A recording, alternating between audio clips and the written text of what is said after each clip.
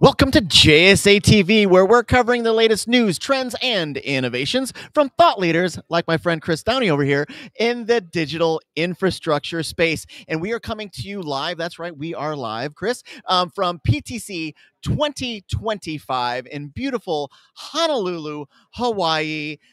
And I think I got it all in. It's a lot warmer here than it is in Chicago, where I'm headed back tomorrow. Yeah, I'm not looking forward to going home. It's great to be in Hawaii, but it's also I think and where's home to you, Chris? New Jersey. Okay, yeah. So you get it. You get Yes. it. Yeah. So okay.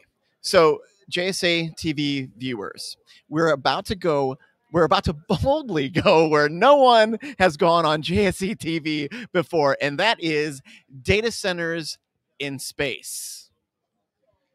Chris, what's going on? You made an announcement this morning when Courtney told me, or producer Courtney told me what was going on here. I could not wait to get you in front of the camera. Data centers in space. What's going on? Fantastic. And so we announced this morning a partnership with Lone Star Data Holdings, who's going to deploy data center infrastructure on the moon. So sounds pretty far-fetched. You heard him correctly. Yeah. Data center infrastructure on the moon. It sounds very far-fetched, but there's a lot of infrastructure in space that helps us really go about our daily lives, whether it's our phones or our communications on planes, and it goes far beyond that. So what Lone Star is going to pioneer is not necessarily a new frontier, if you will. Yes, the moon is a new frontier, but there's a lot of activity going on in space, and for us, we're really the terrestrial support for what Lone Star is doing to make sure that they focus on their mission control while we're managing or keeping their infrastructure as resilient it needs to be to support what they're going to be doing in space. So why is data storage in space or on the moon important? Yeah, I mean, first of all, there's more data being created every day than ever before. We're creating some right now, I think. Yeah, you and I on the camera. Yeah, sure. Absolutely. Yeah. And especially with AI, that's just going to accelerate. Yeah. So the amount of data, and that data lives forever, so it needs to have a home. So, clearly there's alternatives for that terrestrially, but what being on the moon offers or storing information in space is really there's no sovereignty, data sovereignty issues. And so it can be stored there without fear of violating, data sovereignty. Which is just fascinating to me. But this isn't a low latency play. We don't need anything like that. We need to get it there and get it stored safely and sovereignly. Yeah, no, there's no, it's not latency dependent. Yeah, but, clearly, there will be large scale, data there. When it needs to be retrieved, it will be retrieved, but it's not going to be something that's needed like instantaneously because we're demanding it from our phone or something like that. Yeah, and so the partnership, tell us maybe a little bit about that, how that came to be, why they chose you. Well, it makes sense to me. By the way, Chris. Sorry, Chris is the CEO. That's right. We got that part. Is the CEO of Flexential. Chris, welcome to JSA TV. Yeah, so Flexential, we run a large-scale data center platform in the U.S.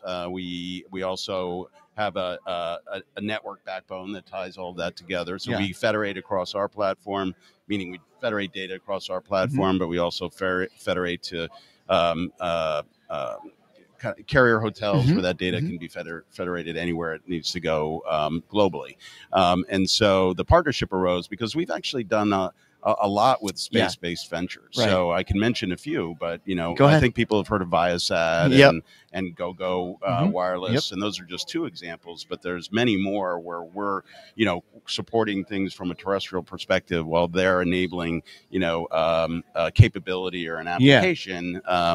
Be it our phones or otherwise. And I think what also has enabled this partnership, but it's really a related party, if you will, is the data center infrastructure will go up on the SpaceX rocket, and ultimately SpaceX has revolutionized the ability to put infrastructure in space and ultimately get things on the moon to support things like what Lone Star is doing. Yeah, no, it's fascinating to me because none of that happens without the infrastructure that we have here without your infrastructure. Yes, Yeah. that's correct. And I mentioned the network because the data has to go to where it's being demanded, if you will. And so the ability for us, one, they picked Tampa, our Tampa facility, given its proximity to the Florida Space Coast. Yeah. But also because we can federate that data really anywhere and everywhere it needs to go.